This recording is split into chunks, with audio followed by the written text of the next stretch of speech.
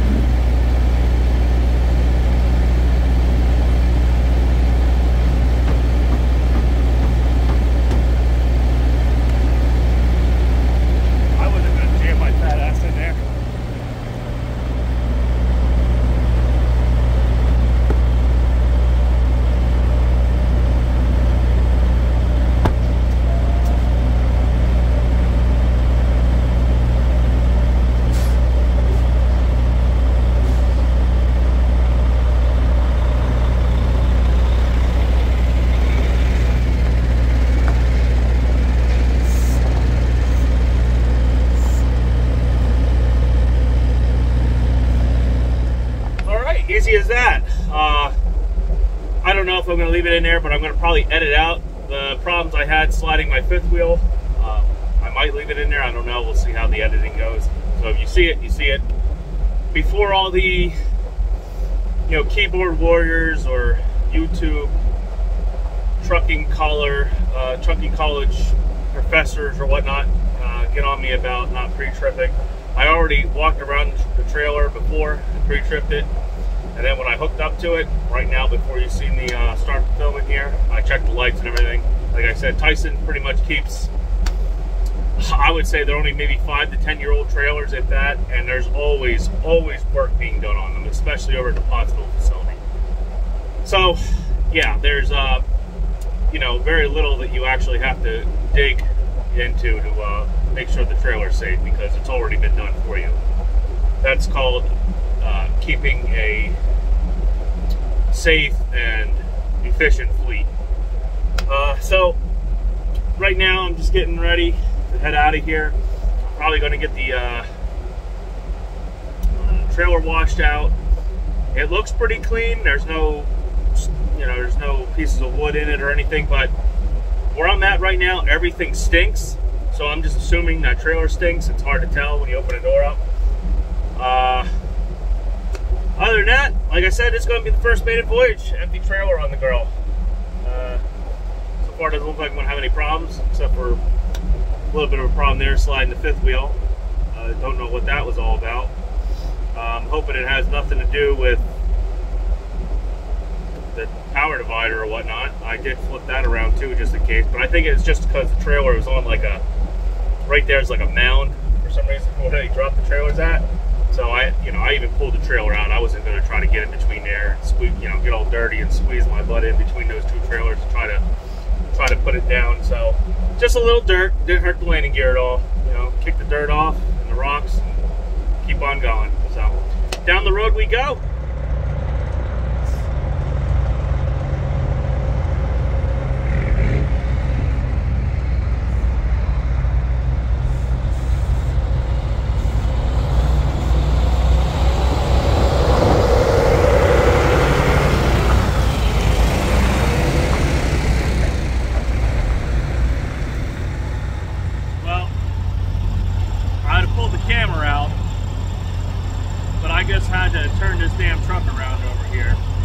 And I'll tell you what, for being as big as she is, you take your time, and you can turn her around in really small spots. So I'm going to back this thing into the corner here, this little spot, and hopefully I don't hit nothing and get out of here.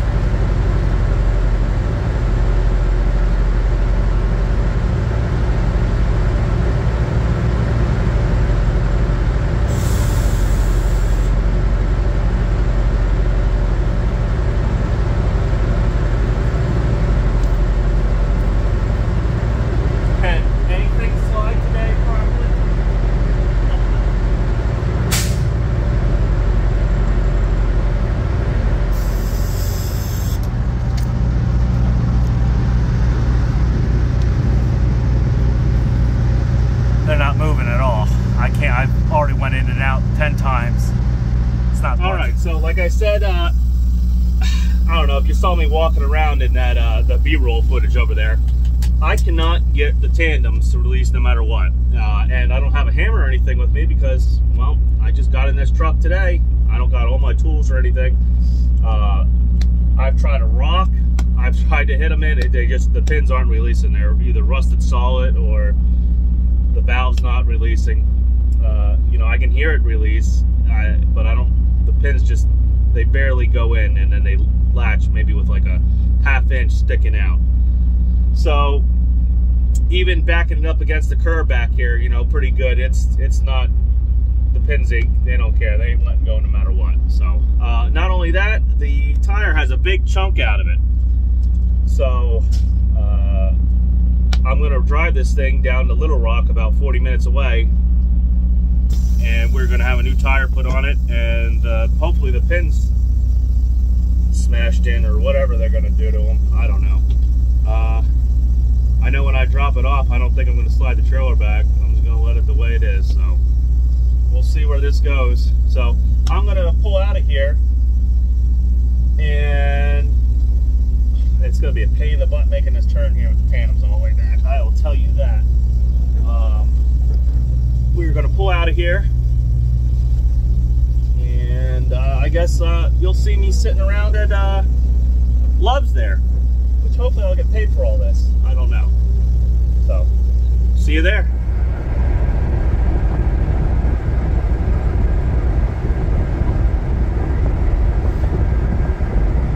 Yes, we are getting like 9.5 miles fully loaded. 9.5 miles fully loaded. We're just driving along. Hopefully, it doesn't take that long to get a tire put on over here at Love's. And, you know, we can get back up on the road real quick. And I guess the first stop is I'm going to head over to Virginia, down to where my truck's still parked, get some stuff out of it, and we're going to see what the mileage is the rest of this trip. Well, we're over here at Speedco, I guess northwest of Little Rock. So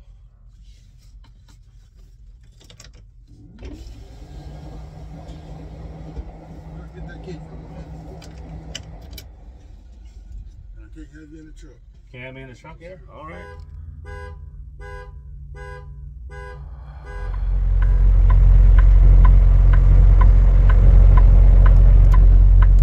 Well, if you're going 40 eastbound towards, well, the old girl is still here at this truck stop in Virginia, so I'm going to walk around here and slip the camera around, and we're going to see what we got going on here. There it should be. We're going to get all our stuff out of there. Here it sounds pretty bad. Still got some oil pressure though. Actually more than she usually does idling. So I'm going to just start pulling everything out here. And yeah, and then eventually hopefully get this thing and get it the hell out of here sometime this week or next week. So I'm just gonna probably add this into the little trip video I got going on. So I'll probably just shoot this up there real quick, just to update. I had to put something out because I got to edit all the video and everything I got. So I guess the batteries didn't get stolen. None of the tires got stolen. So I guess that's good. So I'll update everybody here in a little bit. I apologize. I didn't get no B-roll of me dropping the trailer and everything. I'm a little bit in a hurry, plus the two yard guys are flying in and out of here real quick. I guess they were grabbing trailers back here, so I didn't want to get in anybody's way. So I just did about 1,600 miles in this next-gen T680, and I have to say, out of every truck I've ever drove, this is probably the best. Now, of course, a brand new truck's going to be nice. It's going to be quiet. It's going to ride good. It's okay for a powerhouse. I wouldn't say this thing's going to beat no 3406s or no, you know, red top Cummins or anything like that. But for what it is, it moves pretty good, especially considering it's an automatic. I have to say that whoever designed and programmed this automatic, it's phenomenal. It's just about as good as I would say the iShift is. It just does its thing and goes. Even when turning, you know, I don't know. I'm sure this isn't set up with company parameters per se, but turning through, like, you know, a left on a light or pulling out, it just shifts and goes, and it'll rev. You know, if you have your foot down on the floor, it'll rev up and take off. You know, so I have no complaints. It did everything I could ask, and if I needed to do more, I just hit this little button here on the side. It puts it in manual mode. I push it down, and it stays in 9th gear or 10th gear or whatever I need to do to pass. And she'll rev all the way up past 2,000 RPM if you want her to. I'm not doing that because she's still pretty new, but she will, you know, she will do it. But mostly anyway, most of the torque on these newer engines, you know, they're a lot lower. You're probably talking about like 13 to 1,500. You know, might get some horsepower up there around 1,800 RPM or something. But other than that, you know, the truck drives beautifully. And the fuel mileage, I think I got like 30, I already gave the paper, and I think I got like 38 in the box, or did have 38 in the box.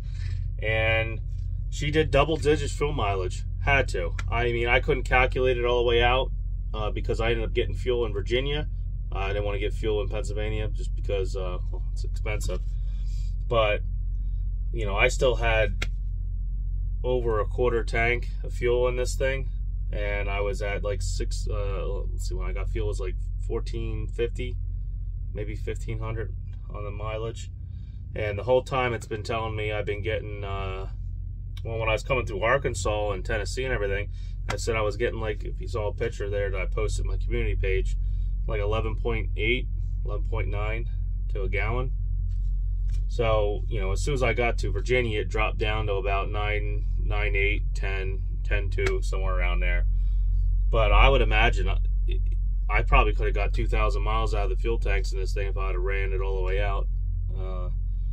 So there you go, double-digit fuel mileage. And, you know, there were times, you know, pulling out and passing or getting up a hill, I was, you know, I was downshifting and stuff. So, but for the most part, I stayed. I guess when I was going through Arkansas and stuff, I was doing about 68, maybe 70. And then when I hit, you know, like lower, like Tennessee, you know, when the speed started dropping down, I did about 65 to 62 the whole time. So, you know, when I got up here on, let's see, 81, where it opens up, after like Harrisburg and stuff, I was doing 70. But, you know, the rest of the way though, I took it easy. And the fuel economy, it literally wiped the floor with my International. So, you know, I'm basically making a truck payment right there with fuel, the fuel savings. The DEF. The last truck I drove that had DEF, it had a smaller tank, maybe like a 15 gallon or 10 gallon or something. I know it was a smaller tank, but man, that thing would go through DEF like no tomorrow. I would say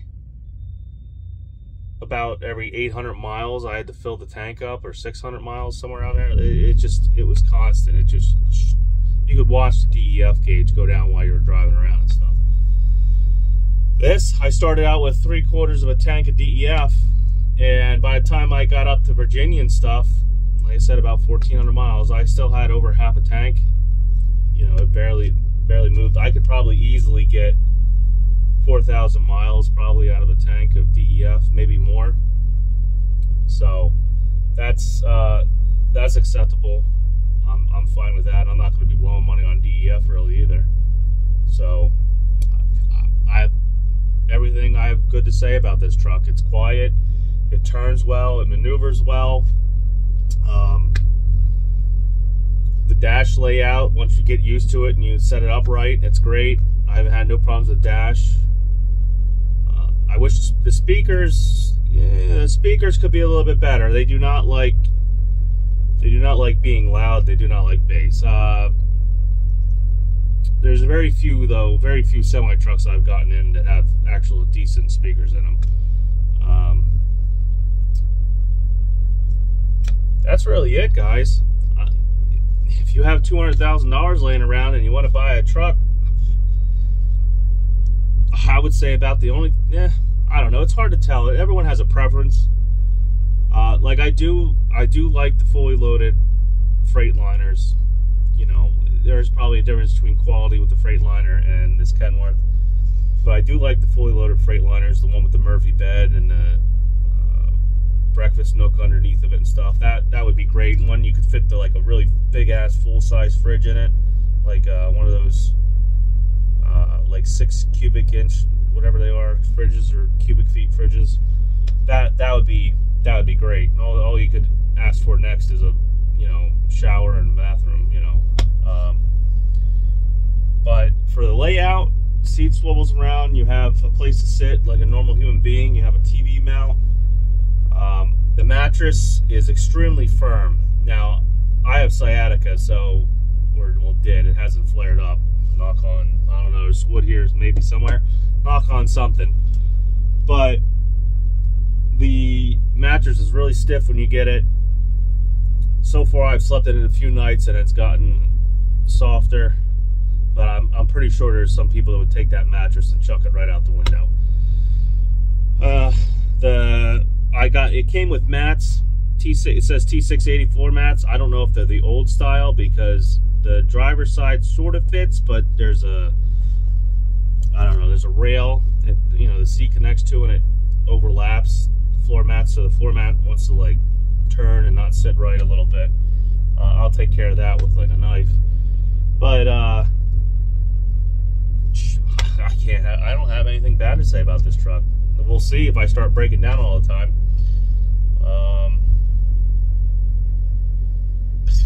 If I had a large company and I wanted to, you know, bring drivers over or at least make them comfortable, right here, I'll just buy a fleet of these, same color, either that or blue, like that neon blue, or whatever, or cobalt blue, or whatever it is, and I would call it a day.